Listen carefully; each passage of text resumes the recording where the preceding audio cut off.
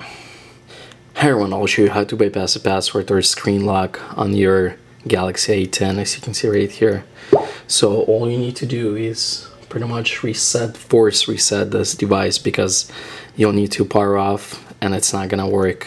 It doesn't work like that. So all you have to do, hold power key and then volume down until the phone restarts, and then once the phone restarts you'll need to press volume up right away. Okay, so press and hold volume down and then power key until the phone restarts. Okay, just restarted. Now you need to press volume up right away and keep holding until you'll see the recovery screen. Okay, here it is. Now scroll down to wipe data and factory reset, and then press yes once you're ready.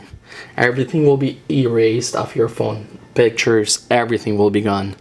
So you're pretty much doing factory reset, and then once you're ready, press yes.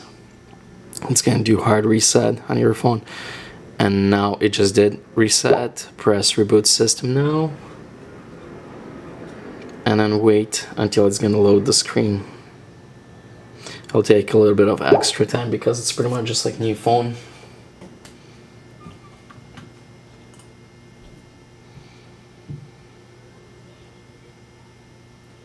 Okay, so here it is. It's starting now.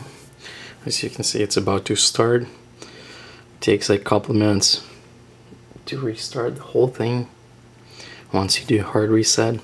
Okay, now you can set up this phone pretty much just like new. You can skip all this stuff for now. So it's pretty much just like a new phone, as you can see. Thanks for watching. If you like this video, please like and subscribe for more videos, and bye bye.